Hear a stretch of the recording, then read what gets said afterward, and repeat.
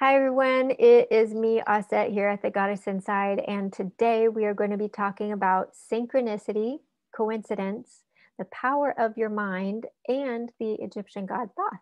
So, if you are intrigued, stick around. There is a difference between synchronistic events, divine guidance, and coincidence.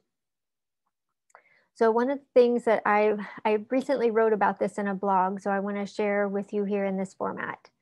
Um, if you think about your mind and how sometimes you see a sign, a random sign that happens, a lot of times it's numbers. People will tell me, I keep seeing the same numbers over and over again.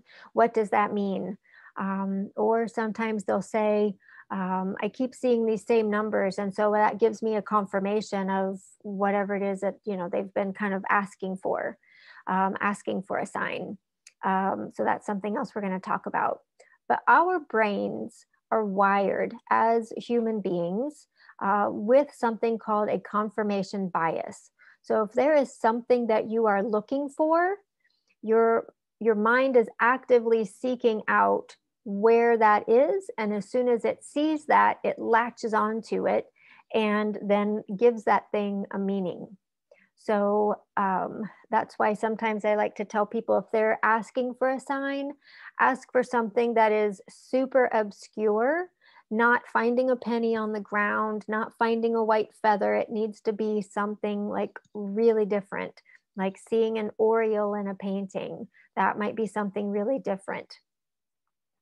Seeing a picture of a horse sitting down. These are things that are unusual, and that if you do happen to see them, then they can be read more definitely as a sign rather than a coincidence. Because a lot of times, if you'll ask for a sign such as you want to see a cardinal or a white feather, cardinals are everywhere, hawks are everywhere.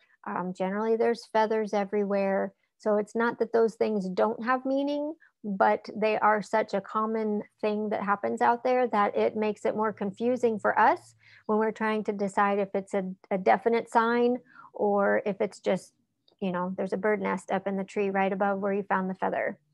So our brains are really amazing this way.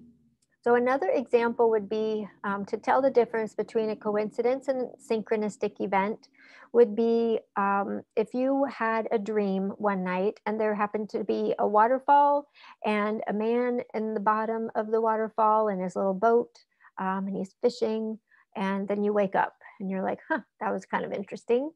But has no meaning to you. So you start to look for, okay, so there's a waterfall. What does the water element mean? What does a man fishing? What does that element mean? These kinds of things. But then later that day, you go out to lunch with a friend, and there happens to be a painting of a waterfall, and there's a little man at the bottom fishing. So right away, your brain has already, been processing your dream. What is the meaning of the waterfall? What is the meaning of the man in the fishing at the bottom of the river? So when it sees something like that, it's tuned into it, and it recalls that memory that you had of your dream, and then it's trying to associate a meaning to it. So you could possibly read that as, oh, maybe I need to go fishing. Maybe I need to go visit the waterfall at the state park. But not necessarily the case. If there's no thing that you're looking for, you just had this dream, there was these images in it, and then you see them later, that would be considered a coincidence. Now, if, however, you've been thinking about wanting to go to an area where there is a waterfall, maybe you wanted to go fishing, maybe you were thinking about all of the people that went over Niagara Falls in a little barrel. And so you wanted to go to Niagara Falls because you've never been there, or you were there as a kid and you want to go back. And so you've been researching how to get there. Do you want to go to the Canadian side or the American side? Where might you stay? When will you go? And then you have this lunch with a friend and you see this painting. So that could be seen as possibly a sign of, hey, I've been thinking about going to Niagara Falls, and there's a picture of Niagara Falls or a waterfall. And so I think that this is something that, yes, I definitely need to make sure that I plan this trip.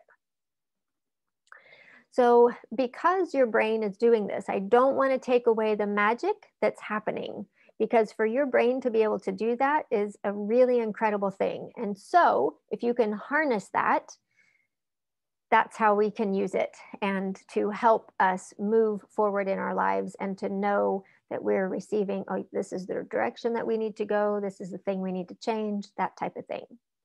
So think about things that you're wanting to do or that you're wanting to accomplish. Write those things down. Let's use the example again, it's the one I gave in the blog, the example of wanting to live somewhere near a creek. So you have that in your mind, you've put that out into the universe, now your mind is hanging on to it.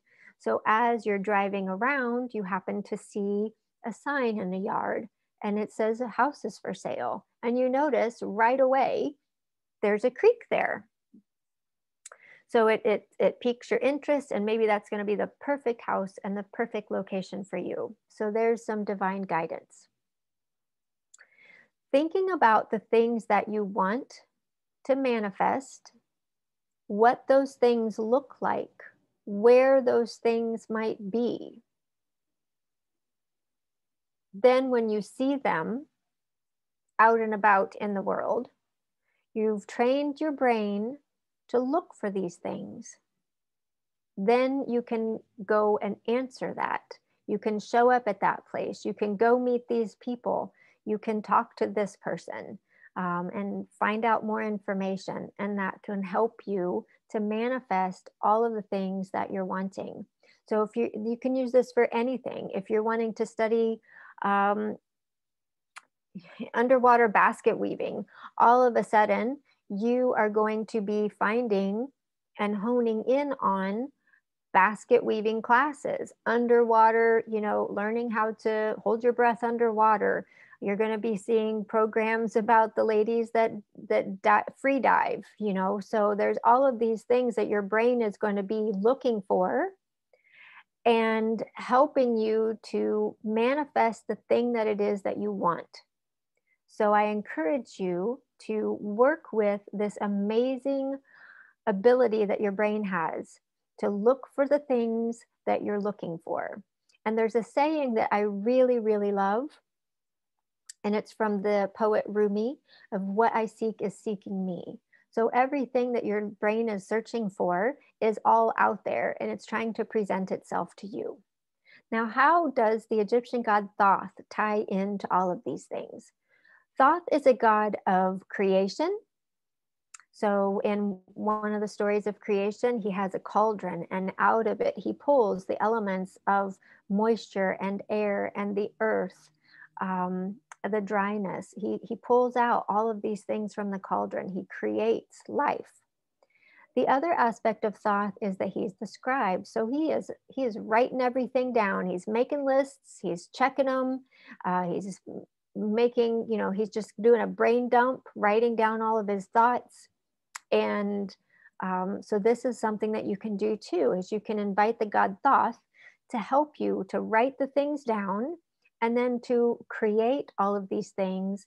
And, pulling the element of moisture out of a cauldron is, kind of like pulling a rabbit out of a hat.